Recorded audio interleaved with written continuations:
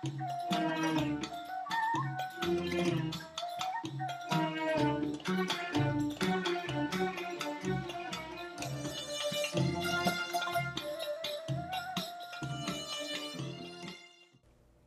to your weekly program, BelAhdan, a show with an accent for those without one. Today, I'm wearing a new glasses and I can see through it. I can see what's going to happen in the presidential election.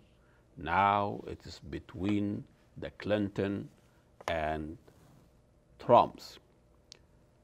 Very much as Professor David Schultz say, that reflects the failure of our political system when we have a warmonger, a Wall Street stooges, and Islamophobe, racist, xenophobic, misogynist candidates.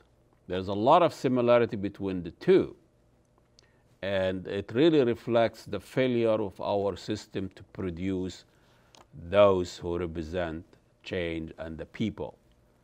Whether anybody saw or felt the burn, I think Sanders, galvanized the anger of the people from all walks of life, from environmentalists, anti-corporate, minimum wage advocates, women's rights, Muslim Americans, the people who really had enough with the system, with corporate domination of the media and of our political process.